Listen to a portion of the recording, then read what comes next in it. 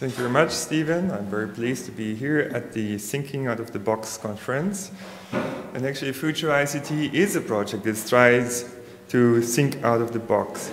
It's a response to the European flagship call, which is a competition for 1 billion euros, actually a project for a 10 years time period. And FuturICT in particular wants to produce new science and technology to understand and manage our complex world in a more sustainable and resilient way. We're often saying that we're living in an information age. But what does that mean? Well, we have created actually the most complex artifact ever with our ICT systems. They incorporate billions of components actually. That means computers, smartphones, people, factories, cars, and all of them somehow are interacting with each other. Moreover, these systems are turning more and more into artificial social systems because some of those systems, just take financial trading, are actually making a picture of the surrounding world, try to extrapolate into the future, communicate with other systems, and take autonomous decisions. Yes, more than 50% of trading decisions are actually taken by computers today. Now, that also implies that we need to understand these systems better because we know that in social systems there are a number of problems such as coordination failures, breakdowns of cooperation, conflicts, wars, crime, and all this. So if we don't take care, we'll have the same problems in those information communication systems and in the systems that are composed of both society and ICT. So we need to have a better social science understanding. The ICT systems we've created, in some sense, have created too much data, too much speed, and too much complexity. So ICT is actually part of the problem that we are facing today in our society, but also it's key to the solution. Sandy Pendleton of MIT Media Lab says, our financial, transport, and health systems are broken. I guess many people feel like that. And the question is, what can we do about it? We believe we need a paradigm shift. We need to change our thinking about those systems. The more complex our systems become, the more do we need a decentralized management concept based on facilitating favorable self-organization. And that requires real-time data to allow for flexible, adaptive response. We have networked our world. In the past 30 years or even more, we have established a global exchange of people, money, goods, information, and ideas. So globalization and technological change have created a strongly coupled and interdependent world. It came with many new services and opportunities, actually. So we all appreciate that. But on the other hand, this network infrastructure also creates pathways for disaster spreading. And I want to illustrate that a little bit by an experiment that should stimulate your imagination. This experiment shows table tennis balls lying on mouse traps, and we'll disturb it just in one place. That means we'll drop another table tennis ball and we'll see what happens.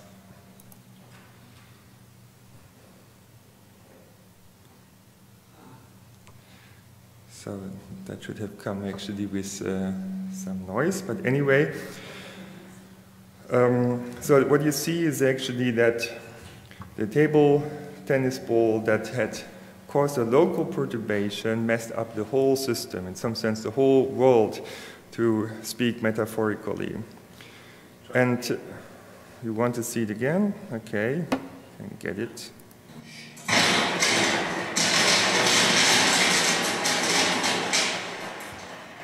I guess that sounds much more dangerous. All right, so this is a prime example of a cascading effect, obviously. Unfortunately, in our world, we are seeing many cascading effects. It's also the example to illustrate actually chain reactions in nuclear reactions.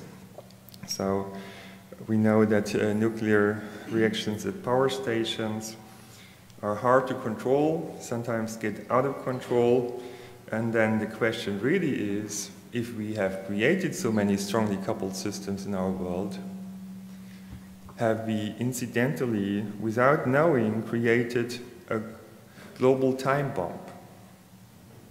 When I first had this idea, I was actually shocked. My brain didn't want to think this idea. Yeah? But then I was so much impressed actually by the implications of it that I thought, okay, I have to follow it on.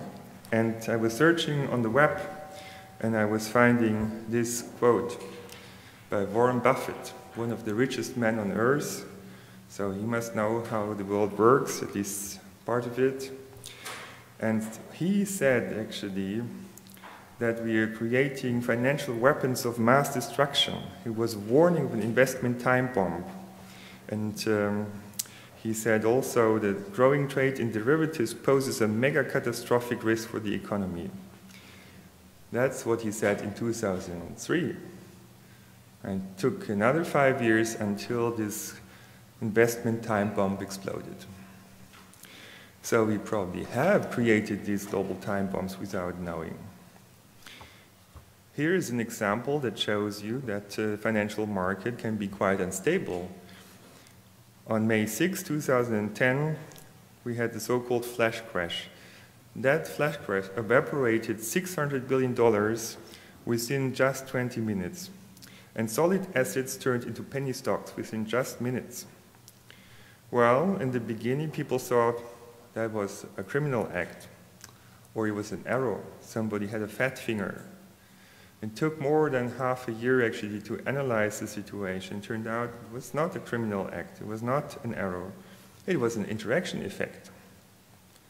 And it could happen again, probably. Actually, it did happen again, just not to that extent. Of course, now the trading systems have been changed in order, hopefully, to stop these things happening, but this shows you certainly that the interaction of many well-functioning components in a bigger system can create very unexpected and also dangerous effects. Here is a video which illustrates actually the same thing that I've shown you with table tennis balls for the global banking system here for the US in particular. And you can see that basically since Lehman Brothers default, we have also these cascading effects in the banking system, much more serious, of course, because hundreds of banks have been dying in the meantime and has caused hundreds of billions of losses.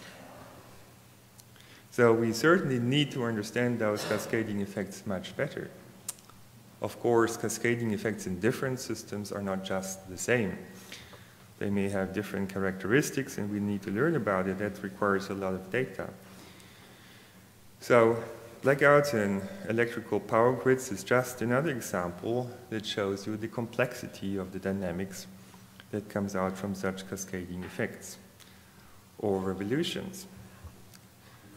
In the political arena, that is, again, another cascading effect, and we've seen it also in Europe when it turned into democracies.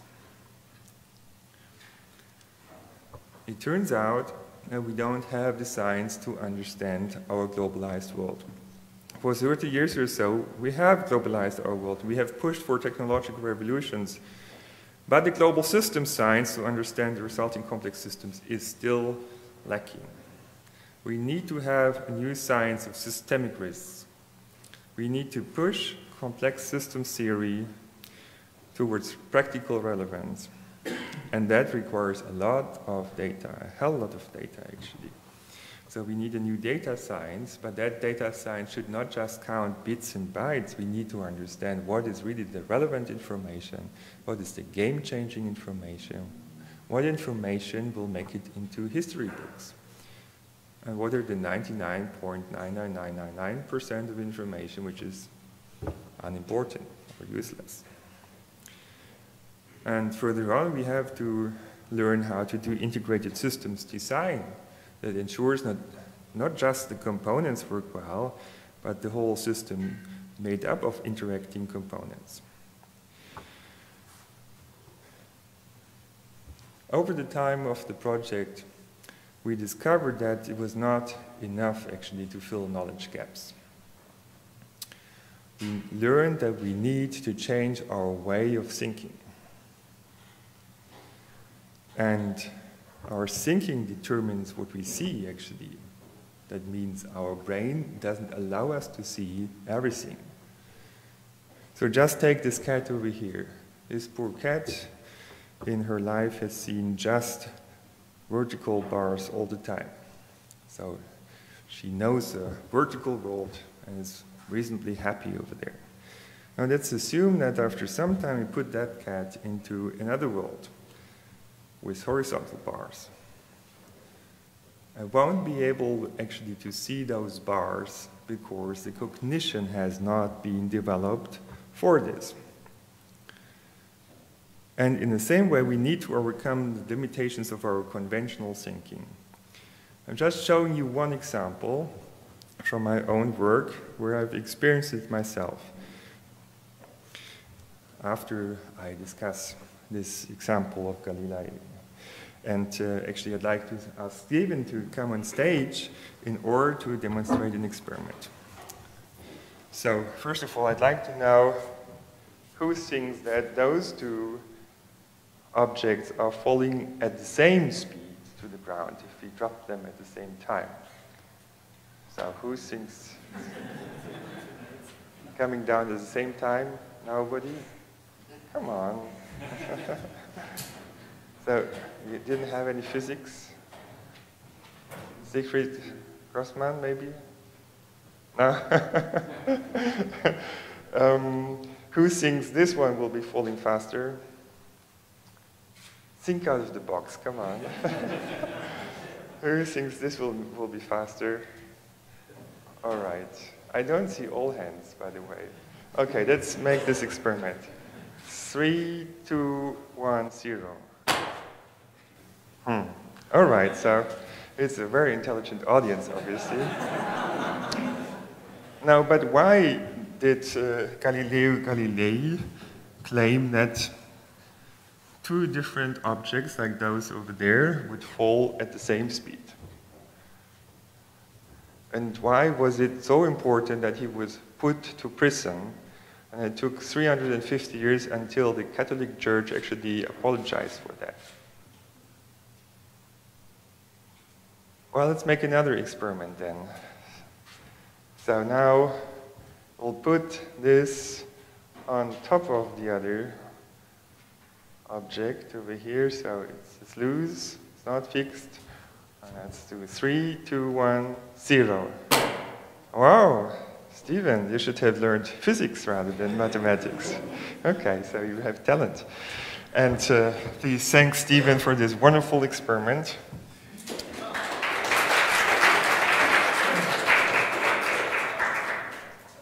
And it shows you that Galileo was able to see beyond what our senses tell us. He could abstract the things. He could abstract, in this case, from air resistance to see that there was something that was true for all objects, actually. And this discovery really was essential for physics. It was kind of the start of modern physics. And now we can shoot satellites in the universe and do many other things. So that really was a turning point. And it changed our perspective from a geocentric worldview to a heliocentric worldview. Now, I was promising you some discoveries that I made some time ago. So when I was still in Göttingen, did my diploma thesis about pedestrians, I took some video recordings of people.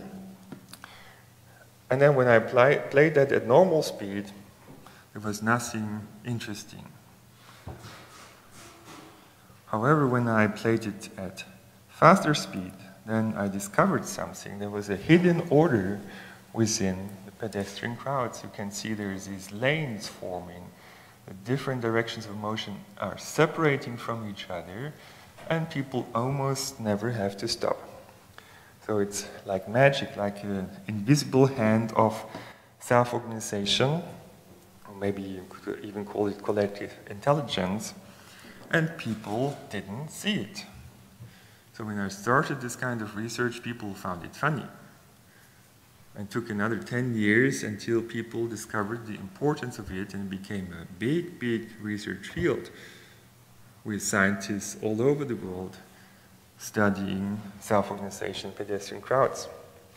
But we also discovered that this invisible hand kind of magic self-organization, this didn't always lead to good results. It could happen that we had these intermittent outflow when people are trying to rush towards the door, pushing, you see that outflow can stop.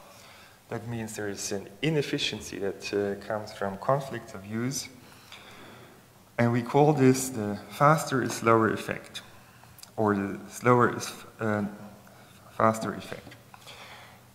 And that can be actually applied to many more situations. It occurs in many transportation systems, in many production systems, logistics systems, administration, and so on. Let me show you one example. So at that time I was professor in Dresden, where Infineon has a factory, and they produce the most modern computer chips you can imagine. So a very complex production process, one of the most modern factories in the world. But they had a problem with their logistics. So this is a particular production machine which is called a wet bench. And there are kind of different chemicals through which the silicon wafers have to go in order to produce finally the computer chips. Now, in order to speed up the process and have a higher throughput, they were first of all measuring the performance for different parameter combinations. And then they were trying to interpolate actually between the measurement points in order to identify the optimum production parameters. But what you can see over here is there's a huge sensitivity actually to parameter changes, and the predictability of the performance for those interpolated data points, that was very low. But this low level of predictability is quite typical for complex systems. Another thing is that in order to improve the throughput, they were trying to make the treatment times in these chemical baths as short as possible. But it turned out that didn't work well, and they were very unhappy actually with the performance of their machines.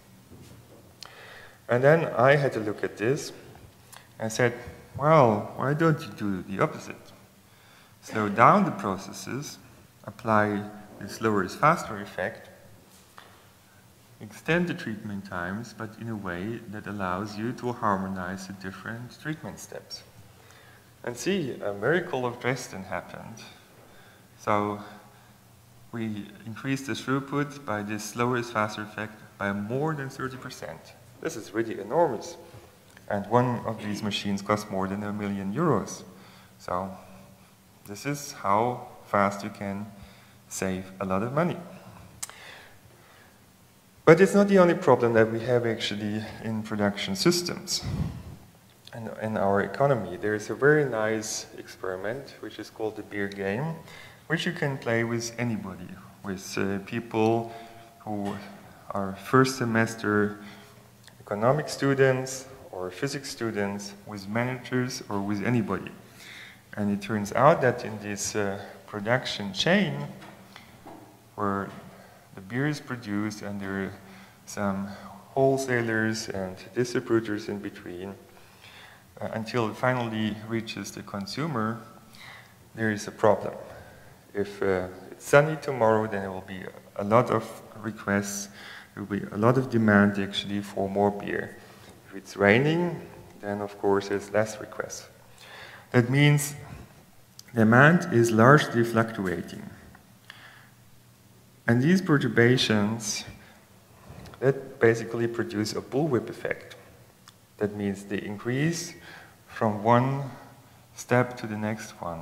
And it turns out that those managers end up with either full stocks or no beer at all. That means the nightmare happens. And why is that? because the system behaves in an unstable way. It's uncontrollable. Here's a very good example really to demonstrate that. So it's an experiment with many cars driving in a circle, and drivers are instructed to move continuously and not to stop, but to avoid accidents, of course. And we'll see after some time there's a perturbation, and that perturbation is growing, and actually a traffic jam is formed. So now every car is stopped, the traffic jam is moving backward. And now the question is, why is this happening? Yeah. If you would ask drivers, they would say, well, there was a stupid driver in front of me who didn't know how to drive a car. But in fact, there is something else here. It's a systemic instability. And despite best efforts of everybody, the system fails. Yeah? And this is actually happening not only in traffic situations. It's happening also during crowd disasters, where nobody wants to do any harm to anybody else, but in the end, many people are killed, as it happened during the Love Parade disaster in Duisburg. That is shocking. How is it possible that systems fail in such a way? And my personal understanding is that also revolutions and wars, for example, are the same kind of phenomenon. It's a systemic instability, and that's why those systems get out of control. The same thing happened also to our financial system, so we need to understand those instabilities. I got more and more interested in strongly coupled systems. Strongly coupled systems behave in a different way from loosely coupled. Loosely coupled systems are characterized basically by the properties of their components. But in strongly coupled systems, self-organization takes over. Emergent and sometimes quite counterintuitive system behaviors come up. Unwanted feedback effects, cascading effects, side effects. Predictability and controllability goes down. And we have increased frequency of extreme events. So that really requires to change our way of thinking about those systems. We need to change our view from a component-oriented to an interaction-oriented view. And I think this is really difficult for many people because we usually don't see the interactions. We see the components. Very difficult to understand those interactions and the effects of them. In order to understand this, we need to create new instruments to explore the world. And FuturICT is going to do that. FuturICT is going to bring together data with models and people. We'll create systems to sense and understand, to turn data into information and answer what is the state of the world questions. Not only the physical state, also the social and economic state. You want to understand social capital, the social fabric, what we need to protect actually. We also want to understand actually the implications of our decisions and actions. So we want to study what-if scenarios. For that we need to develop models to simulate and predict. And those systems should turn information into knowledge. And finally, we also want to turn knowledge into wisdom. What are we doing this for? We're doing it for the people. So we are building those systems for the people. We're building platforms to explore and interact. I want to explain it now in more detail. We also need to have an innovation accelerator actually to make progress at the speed that we are facing new challenges in our world. Now the trick is that we want to bring together different kinds of sciences that have been working in separation in the past. First of all, of course, the classical disciplines, humanities, qualitative, sociology, quantitative sociology, and economics, but complexity science is really crucial here to get a systemic understanding. And now there is computational social science that will be needed to build the living Earth simulator, which I'm going to explain in a minute. And data science, which is connected somehow to the planetary nervous system, which I'm also going to explain in a moment, and crowdsourcing. So there are new scientific opportunities out here, and we should combine them actually to create synergy effects. So let me start with the planetary nervous system. How can we imagine it? Well, basically, we would collect data all over the world and put it together. Actually, this is happening. The internet is doing it for us in some sense. And here I'm demonstrating to you how this can be used actually to create a picture of the Colosseum in Rome or any other tourist site in the world. We don't even have to travel there. So this shows you over here where the different photographers have been standing, who took the pictures and uploaded them to Flickr. And then all those Flickr photos can be put together in order to create this impressive 3D reconstruction of the Colosseum. So basically, the data that is out there is enough to reconstruct a big part of our world.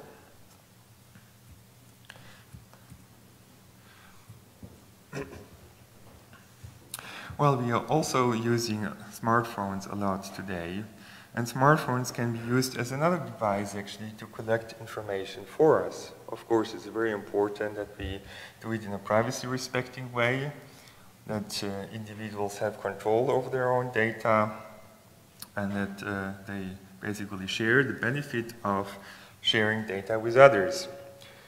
So that requires new technologies, but in principle that will allow us to create a planetary nervous system which allows us to measure the social footprint, but also to create awareness.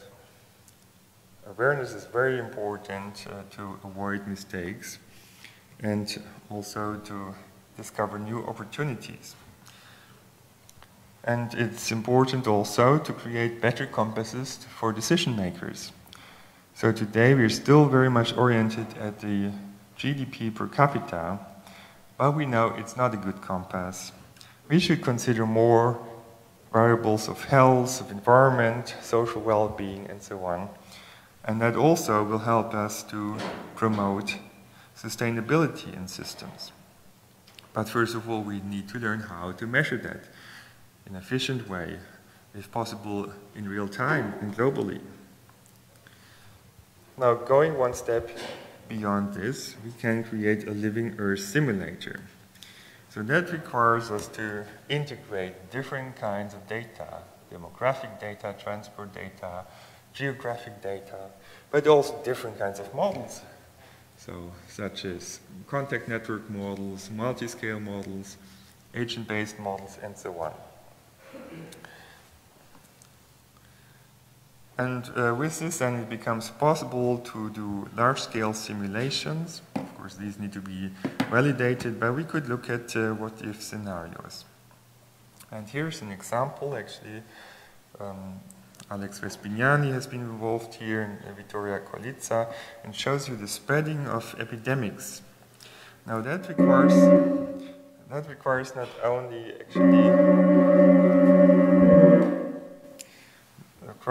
only epidemic spreading data, but it also requires transportation data.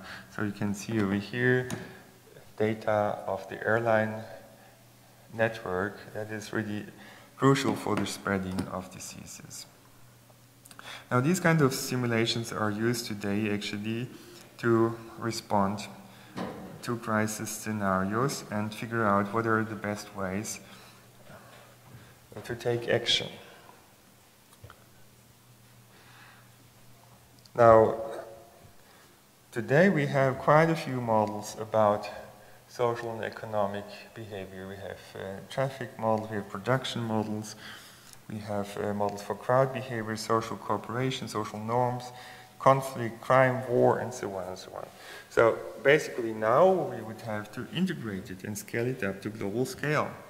We also need to increase the degree of detail, the accuracy, and this way eventually we'll be able to come up with a simulation that eventually becomes more and more useful. But it's not enough, of course, to understand the problems better. We also need to learn how to manage complexity. And after all the examples that I've shown before, the question arises, is it a lost battle? Well, no, I would say, but we need to really change our way of thinking. Look, this is a classical airplane, and it's constructed for stable flight. See this picture of this fighter plane over here. It has its wings going forward rather than backward. This has been created for unstable flight. So if somebody is shooting a rocket at this plane, you turn off the control and does something crazy in order to avoid being hit. And it couldn't fly stably without a steady adaptive control. So it's a completely different concept over here. If you're using a Segway to explore a city that also is based on an unstable system that is steadily stabilized all the time. So flexibility is important, and for this we need to have a decentralized approach. So how to use properties of complex systems? Basically, well, if they tend to self-organize, couldn't we use this tendency to reach what we want, rather than fighting self-organization in our systems? We just have to choose the interactions in the right way. And that is the trick. The interactions can be the problems, such as in this case, where we find stop-and-go waves. As we find them today, they're annoying us every day. But also, we can overcome this by changing the interactions. So I have a wonderful car. Of course, I can leave the freeway by turning this car into a helicopter. I can sell it to you if you want. And this allows me actually to see what is the reason for these stop-and-go waves. And it turns out that it's those cars that are trying to get into the freeway that are producing perturbations. And those perturbations increase due to the instability of traffic flow, and we get stop-and-go traffic. Now we are accelerating the visualization, but the inflow stays the same. And we're turning on a traffic assistance system in a few seconds, which is changing the interactions of the cars, because it has a radar sensor. The radar sensor measures the distance and relative velocity and allows the car to automatically change its acceleration, deceleration. And see, we got rid of stop-and-go traffic. So we could stabilize traffic flow, we could increase capacity. Well, that's fantastic. Couldn't we use the same principle for other systems? And in fact, we can. We can create smarter cities where we can reduce travel times for public transport, for car drivers, for pedestrians and cyclists, and this is good for environment as well. So we can make more out of scarce resources if we learn how these system components interact and what are the implications.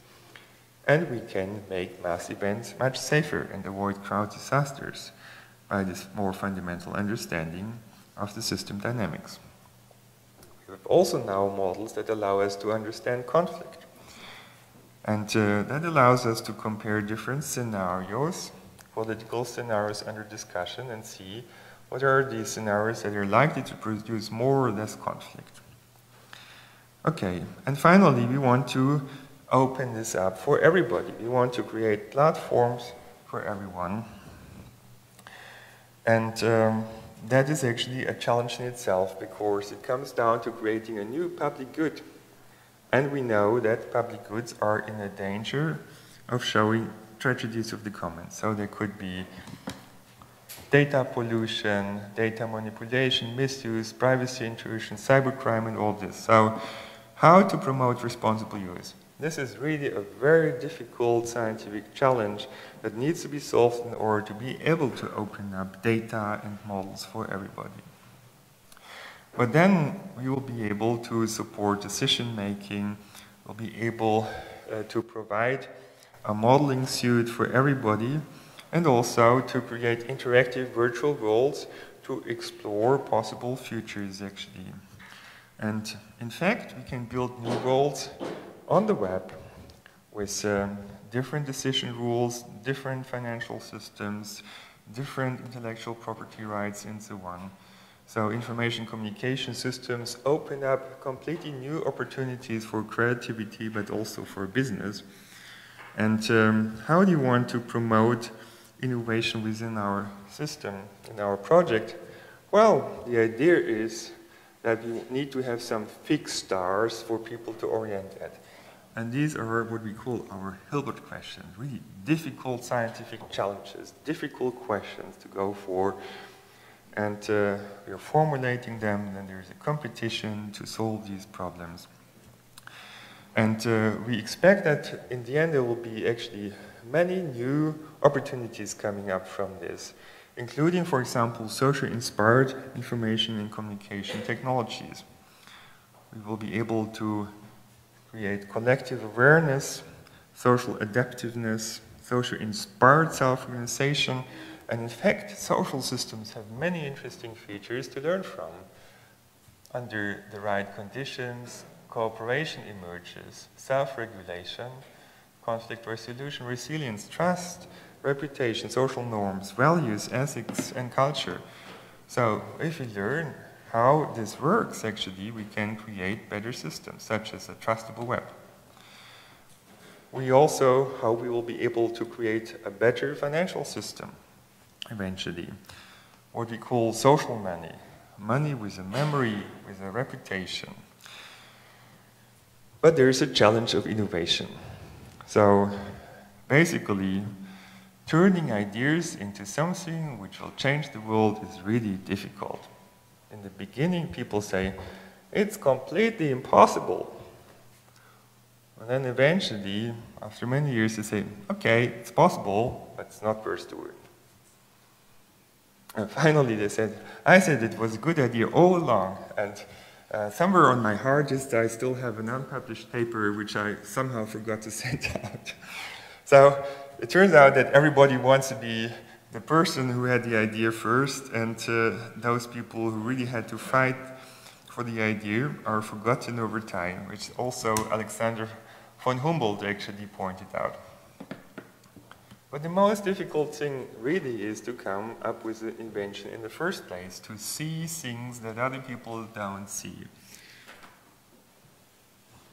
And many of the social features are actually of this kind. Social norms and culture, these are, in some sense, largely invisible to us. And very difficult to quantify, very difficult to understand. And on the other hand, also quite vulnerable. So we need to see behind our visible world the components of our world. We need to understand interactions. And in order really to understand it, we need to stop searching where the light is. So you probably know this joke where somebody is asking somebody else who's searching something on the ground and is asking, okay, what are you looking for?